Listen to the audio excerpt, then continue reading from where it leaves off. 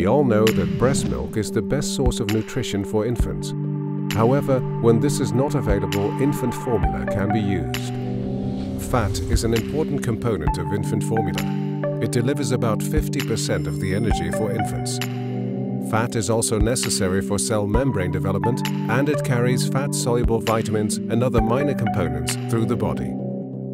Fat in milk is present in droplets, inside which triglycerides are present. Triglycerides consist of a glycerol backbone with 3 fatty acids attached to it. The 3 different positions on the backbone are called SN1, SN2, and SN3. Fatty acids can have different lengths. We divide them into 3 different groups: short-chain fatty acids, medium-chain fatty acids, and long-chain fatty acids. Fat can also be divided into saturated and unsaturated fatty acids. Digestion of fat happens by enzymes in the stomach and in the small intestine. During digestion, fatty acids on the SN1 and SN3 position are being cut off from the backbone. The fatty acids at the SN2 position remain connected. This is called a monoglyceride. So the digestion of fat results in 2 free fatty acids and 1 monoglyceride. After digestion, the short and medium-chain fatty acids can be easily absorbed. Cut-off long-chain fatty acids remain present in the gut for a longer time and are absorbed in a different way. Long-chain saturated fatty acids are able to bind to calcium, which forms an indigestible complex.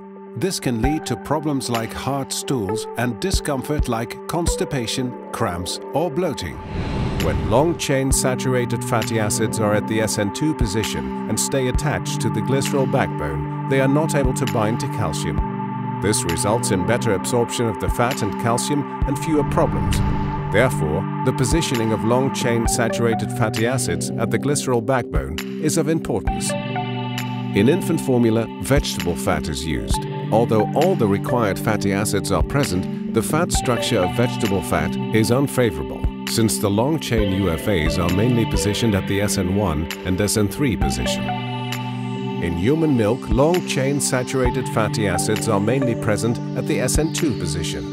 In vegetable fat, at the SN1 and SN3 positions, unless a synthesized fat source is used, called OPO. Cow milk fat does have a favorable structure with most long-chain saturated fatty acids on the SN2 position.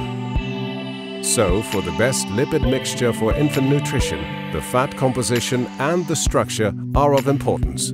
Cow's milk fat enables to compose an optimal fat component for infant formula.